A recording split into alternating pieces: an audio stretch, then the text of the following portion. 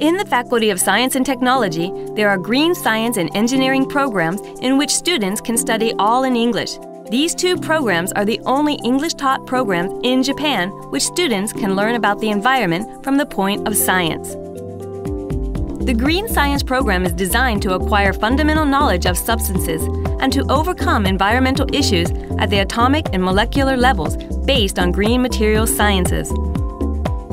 The Green Engineering program is designed to learn about electrical and mechanical engineering skills to help develop energy conservation technology, efficient power generation, distribution, and power transmission to challenge environmental issues.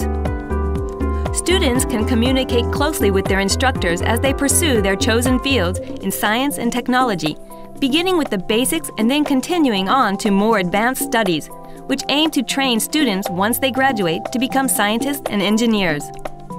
The interdisciplinary approach is applied through the university, and Sophia encompasses a total education and research system in which the entire campus acts as a single entity in supporting the studies of its students.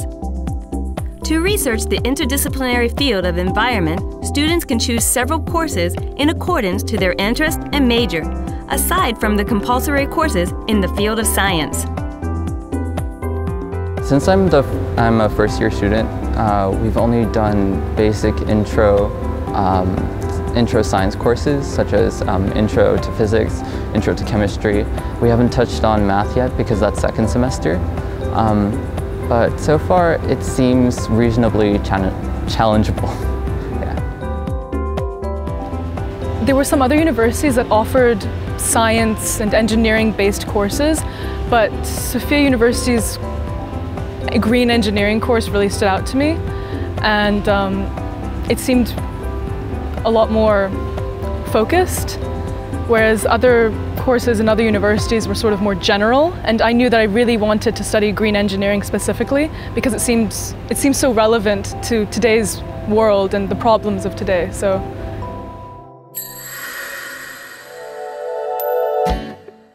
The Graduate Program of Science Technology was established in 1962 and currently has one interdisciplinary graduate program with 9 divisions. The Green Science and Engineering Division was launched in 2013. The division emphasizes environmental studies valuable for the sustainable future of mankind.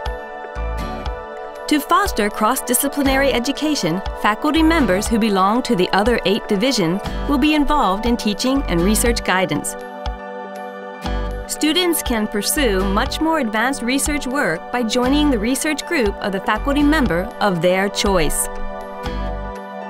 Here they start from the basic because I know the way my professor is teaching me from the scratch, but it's like pushing you every time to your final target.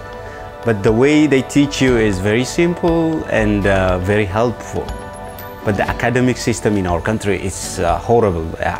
I will take this system maybe back home to other academic sectors.